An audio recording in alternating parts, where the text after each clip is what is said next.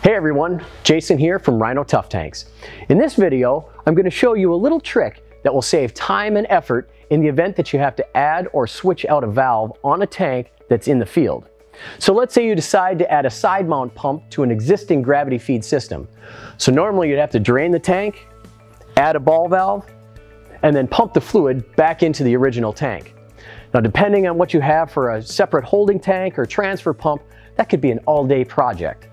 Not to mention, you could be potentially introducing contamination into your fluid. So like most projects, the proper preparation will make the actual job much easier to execute. So be sure to wear your personal protective equipment.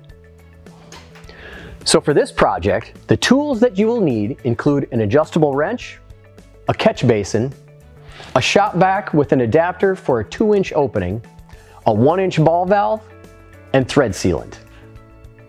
So the first thing we're going to do is prepare the floor or your work area with a catch basin to help make sure any potential cleanup is easier. The next step is to connect the hose adapter to the 2-inch fill opening.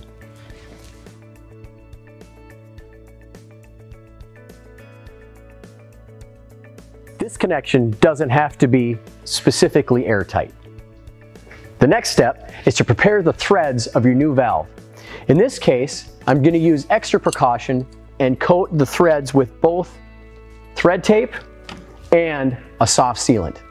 Be sure to turn the valve to the off position before you install.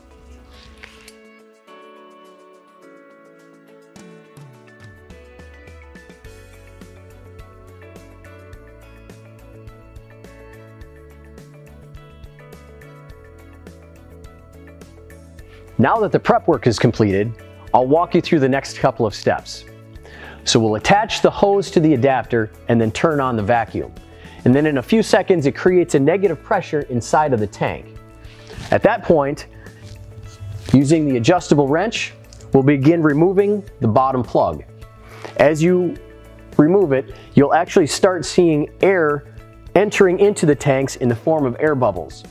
Once that's happened, you'll finish by hand loosening the valve in an expeditious movement. Remove the plug and insert the valve into the bottom opening. Turning it in a clockwise position, sealing any additional fluid from escaping.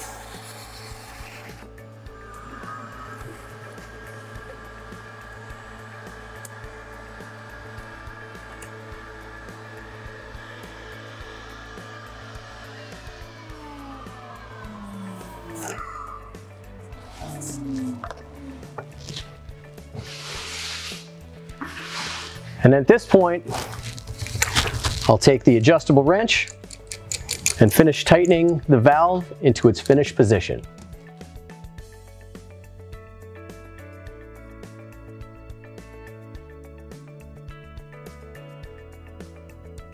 It's as easy as that.